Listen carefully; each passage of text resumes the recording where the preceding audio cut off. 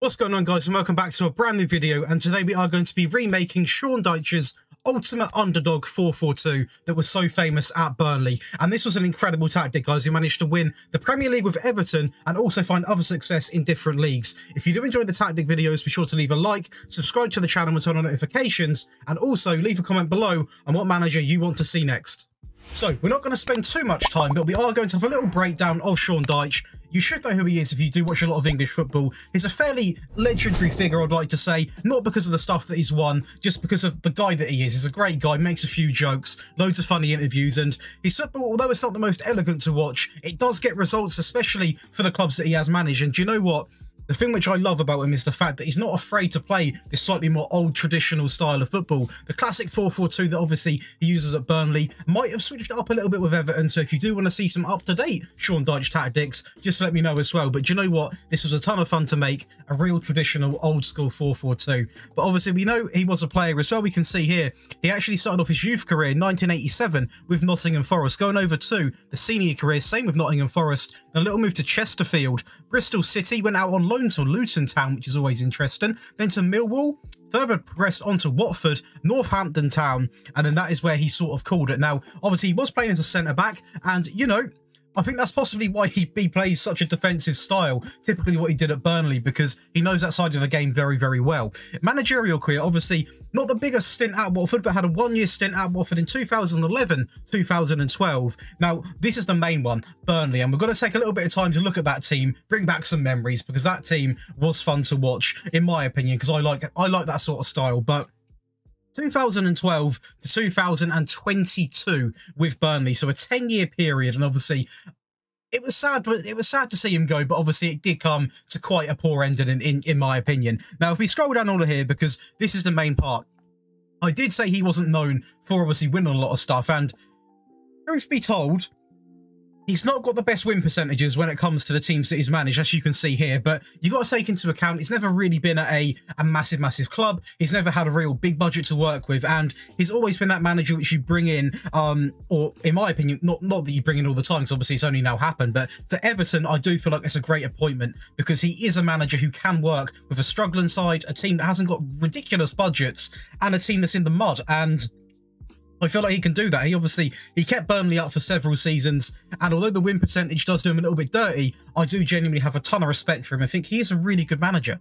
And we're now going to have a couple of minutes just to talk over this classic team. This is going to be the Burnley side, obviously, which he did manage. And you know what? There's just so many iconic names in here. Obviously, you're going to have McNeil and Tarkowski, funny enough, joining him back at Everton now, which is always nice to see, you know, just reuniting. It's a great thing to see. But Nick Pope, Taylor, me, Tarkowski, Loughton, Brownhill, Westwood, Cork, McNeil, Barnes and Wood. Do you know what? No real standout players in here, you know, but they did put a shift in, and they were always tricky to beat. And do you know what? I kind of miss having Burnley in the Premier League. So always that sort of, you know, Mickey Mouse team. You didn't really know exactly what was going to go on. They could come out and surprise you. It's always a surprise in a hat. You know, you never know what you were going to get. They could always defend, obviously going long a lot of the time. So this was genuinely a really, it was a video I was wanting to make. So do you know what? I'm glad it won the vote poll, and quite convincingly as well, over Graham Potter. But that's the little breakdown on Sean Dyche. Like I said, nowhere near as much detail as we've done on Will Still, because I feel like Dyche is quite a well-known figure. So let's go over to the tactic testing phase of the video and see how we done. So then, as you can see, we've also got a new skin. If you would like a link to the skin, do let me know in the comments as well. But this is a much more professional and detailed skin. I love it. It's really good. And I'm going to show you why in a second as well. But we're going to kick things off then with the actual testing. And this is why. So this was a very, very convincing season, by the way. 106 points with Burnley. A very, very good season. Obviously, top of Norwich in second place. It's going to be Jay Rodriguez coming in with 37 goals. Josh Brownhill, coming in with 24 assists. We score 107 goals in the division and only conceded 37. So overall, a very, very good stat line. In terms of the discipline as well, is something we are really, really proud of.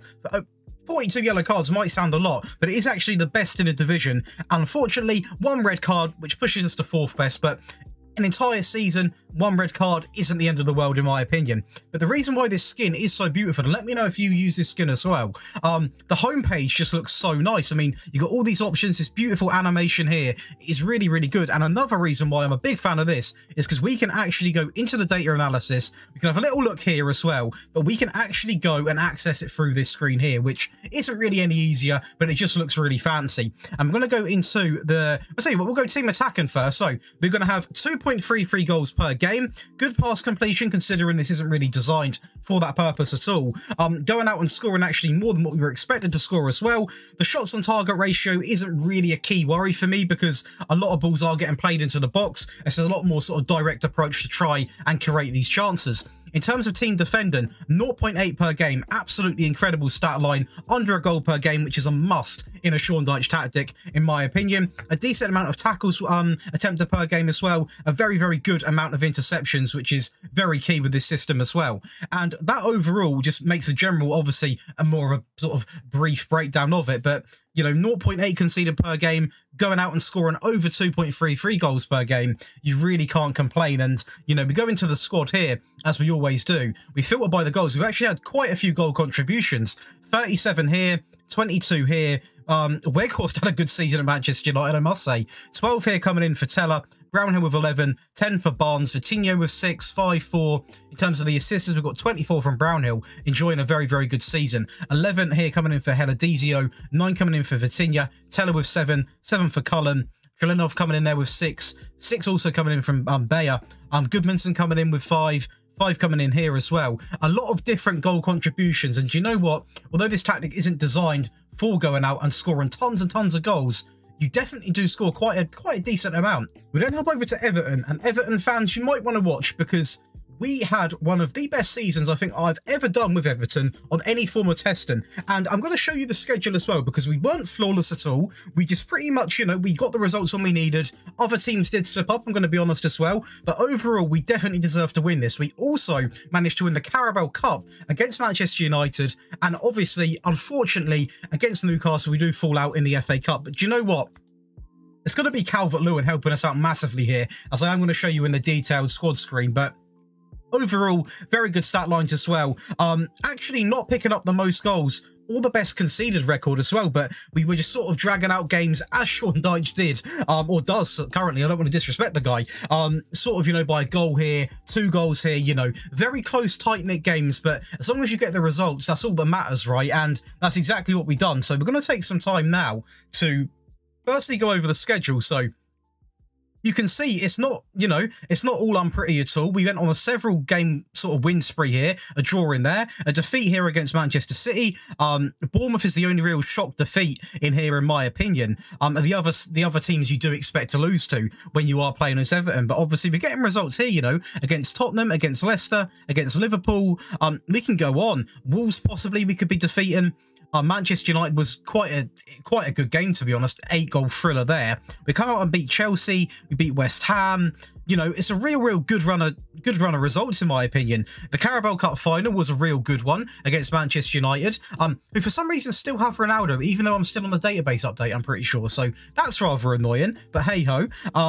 Aston Villa here, coming in with a 2-1 win. Newcastle, quite a good side, so not too gutted about that. 3-2 win against United here, 1-0 against Liverpool. We definitely had Liverpool's number. Are they going to beat them in real life? That is today, so that's going to be an interesting one. A Man City win here, 4-1. I mean, Arsenal as well. So, you know, it's a very mixed hat of results, but we've done enough to win the title. And do you know what? It just goes to show that as long as you can sort of clinch these games, you can just get over the line. That's all that matters, and that's exactly what we've done. And if we go into the data hub here quickly, we'll do general performance for this one. 2.18 goals per game and conceding just over the 1-goal mark. Now, the reason why I'm happy with this is because obviously the league result anyway, and also we are Everton. We haven't got the best defence in the league. We've probably got one of the shakiest. We're not favourites to win it or even come inside of the top 6 by a big margin. So the fact we've come out and won the Premier League and also done it, you know, we haven't done it ridiculously convincingly, but to be winning at full stop is a massive accomplishment. Partnering that alongside the fact of also winning the Carabao Cup, I literally have 0 complaints. It's a sensational tactic and just shows how good of an underdog tactic this is. And if we go into the squad now then, So, goals. We're going to have 40 goals coming in from DCL, the big man up top. 30 from Morpay, Rondon with 12, Anthony Gordon coming in with 11, which I guess, you know, is a bit annoying because obviously he is at Newcastle. So, I don't know if it's a new skin. I don't know exactly why, but nevertheless, it's not as if he come in with 40 goals. So, it's not really fiddling with it too much. In terms of, obviously, Dele Alli's gone.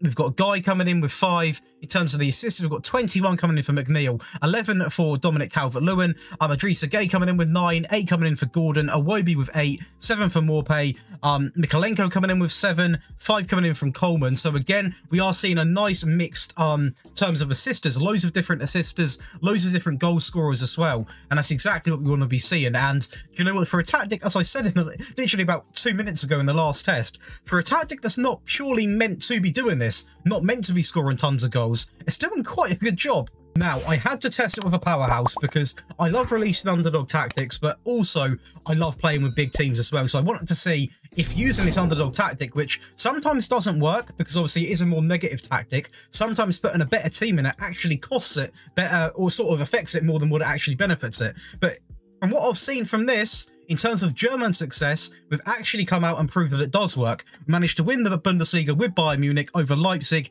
and Dortmund, also picking up the German Super Cup. Not the best display in the Champions League, though, I must admit. And the Pokal, it would have been nice to beat Wolfsburg. I feel like it was quite achievable, so that's a little bit gutting there. But overall, 115 goals scored, so we are definitely seeing that attacking quality still. Only 20 goals conceded, reasonably, or quite good discipline, I'd actually argue, for the yellow cards, and fantastic with the red cards, ranking us the best in the category. If we go into the data hub real quick, general performance, 3.38 goals per game. So I guess this is really going to show now, when you are using the better sides, you can easily get 3 goals plus with this tactic, and only conceding 0.59. So again, better the defence, better the stats, pretty common sense. But since this is based around sort of an underdog manager, in my opinion, that's what I describe Sean Dyche as, the underdog manager. We did want to test with 2 sort of, you know, not as quality sides. Obviously, Everton are the underdog side.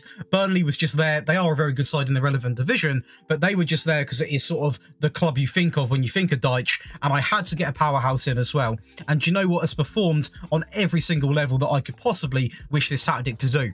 In terms of goals, we've got 53 for Mane, Muller with 23, 19 for Sane, Choupo-Moting with 10, 9 for Gnabry, 8 for Sabitzer, Goretzka with 6, 6 for Coman, Kimmich with 5. In terms of the assists, we've got 20 for Sane, Coman with 12, 11 for Muller, 10 coming in for Mane, Davies with 10, 9 for Kimmich, Gnabry coming in with 9, 5 for Musiala, Goretzka coming in with 4, 4, 3, 2. So, you know, again, still a lot of players getting involved, and again, a very, very good season. And do you know what? I mean, we've tested it with 3 very, very different teams, all got incredibly different players, and has picked up some really, really good results. So I really hope you guys do give this a shot, because I think it could be a really good tactic to use, especially for sort of a mid-table to underdog side. But if you are enjoying the video so far, please do leave a like on it and subscribe to the channel. If you do want to watch me live, by the way, we do a lot of live streams in terms of, you know, we do live saves, we do live fantasy drafts. That's something you guys love at the moment. Basically, it's a great competition you can enter. We all draft a team. It's a real good laugh. So do feel free to stop over on my Twitch, which you can find in the description below. And you're going to see several sort of pop-ups throughout the video of my Twitch username. So you can go over and simply just type that in. And chances are I'm going to be live. I'm going to be live a lot of the mornings, a lot of the evenings. You can catch me pretty much whenever, so do come over and say hello. It is going to be a blast. Well, it's not every day you get to see Everton beat Man City 4-1, so I thought this is going to be one of the games we're going to watch. As you can see there, the more direct approach coming in clutch, as going to be Morpay tucking in from a great ball from our left back. And you're going to see that a lot of more direct passes happening, and that's what you can see. We're going to see Patterson here actually win the ball back, and in the true Burnley fashion, I want you to look at this run here. So Patterson's going to obviously put the ball in here, and it is going to be, where is he? Morpay here. Look at the space he's running into. And this is what you can expect to see with them 2 players in the box. They create so much, just so much danger. This Man City defence literally can't track him, as he literally drives across, and it's going to be an easy ball in. And that's the beauty of having your wingers being told to obviously get the ball in the box. The fullbacks get the ball in the box. You've always got a chance of getting these goals from sort of all angles. It really is a good formula. It's going to be Gordon here playing a ball over the top into Morpay. First time. Honestly, he's a really good striker on this game. A great first time finish. It's not enough now, though, as we're going to see another goal being created from, look at this first time cross from Patterson all the way into Morpay. Hits it at Edison. A bit unfortunate unfortunate from the goalkeeper there with a deflection, and it is going to be Calvert-Lewin that does pick up a rather easy tap-in. Now got a 5-0 win over Birmingham with Burnley, and this is going to be a good display of the goals, as again a ball goes pretty much fizzed into the box from the wide area and Teller sort of tucks it in. Brownhill now with a ball in the box, then set pieces coming in clutch as Jack Court gets quite an easy header at the back stick. Obviously set pieces, such a crucial part of this tactic. We win the ball back quite high up there with some good pressing, to be fair. Brownhill again from the wide areas into the central with one simple ball into Teller, who taps it in to make it 3-0.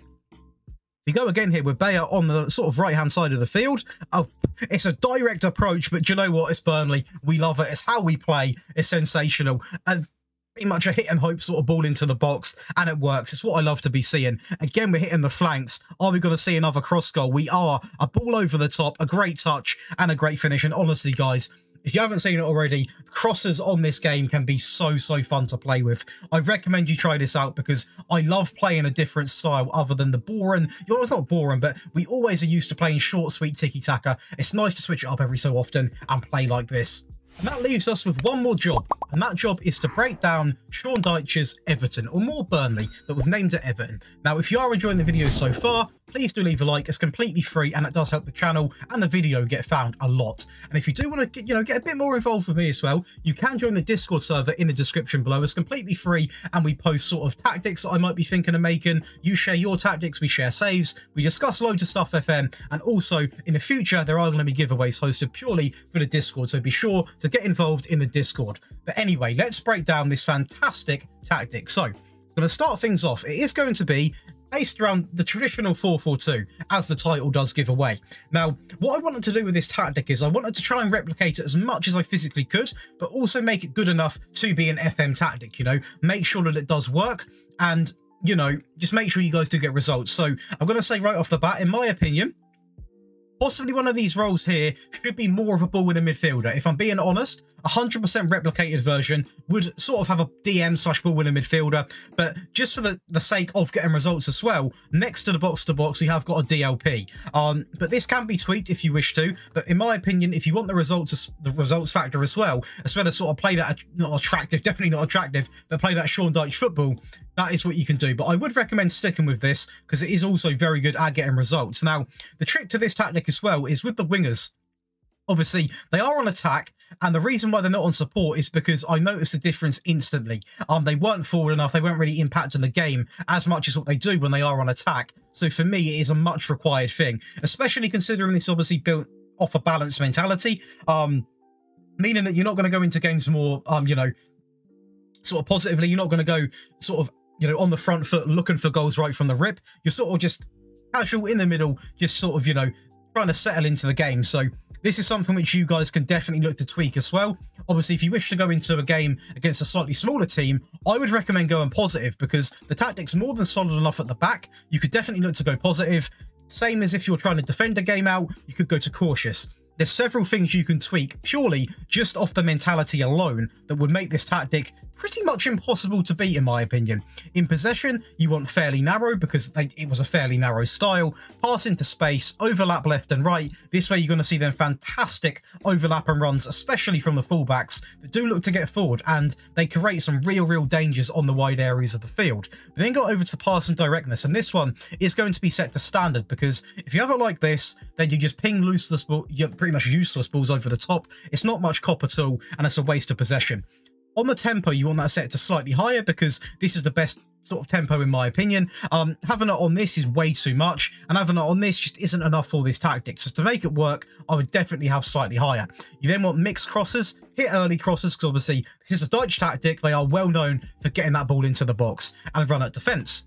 In transition, you want counter press, counter, distribute quickly, and obviously distribute to the target forwards. Get the ball long from the goal kicks. None of this fancy, playing out from the back style. Lump it up top and win the flick-ons. Out of possession, you want a lower defensive line and a high press line of engagement. Much more often, prevent your goalkeeper distribution, trap outside and stop crosses. Obviously a very big part of Sean Dyche's sort of style, especially when he was at Burnley. And that's going to be the team instructions done and dusted. A little bit of detail, a little bit of explanation, because there are ways you can tweak this, and I love to include that in the videos. Going over to the player roles then, we're going to have a goalkeeper on defend, take fewer risks and tackle harder. We want a fullback on support, pass it shorter, cross more often, dribble more, run wide with the ball, get further forwards, close down more and mark tighter. The left back is exactly the same. Two fullbacks, both on support with the same instructions, so you only need to listen to me say it once. We then have two central defenders, both on defend, shoot less often, dribble less, and hold position, and next to him is going to be exactly the same. I didn't really feel like he had any ball-playing defenders in that team. It was more of, you know, no real messing about at the back sort of style, so that's why we've got a central defender and no ball-playing defender at all.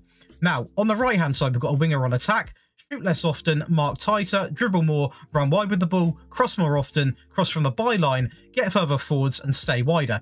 And on the left, it is exactly the same. Now, you might be asking, why are they on shoot less often specifically? Why am I telling them to do that? And especially for me, because, you know, I do sometimes like to tell wingers to shoot more often. But in Dyche's tactics, you think of your McNeils, for example, they are literally players that get further forward, do a few tricks, and they lump the ball into the box. That is their job. As wide players, they are simply there to cause issues on the wide areas of the field, get up the pitch, put the ball into the box, and hopefully one of the strikers sort of get there and taps the ball in the back of the net. And that is exactly what they've done in this. So I would recommend you stick exactly to these instructions. We have a box-to-box midfielder on the left-hand side on support, get further forwards, mark tighter and run from position, and a deep line playmaker on support, close down more, mark tighter, shoot less often, take more risks, and hold position.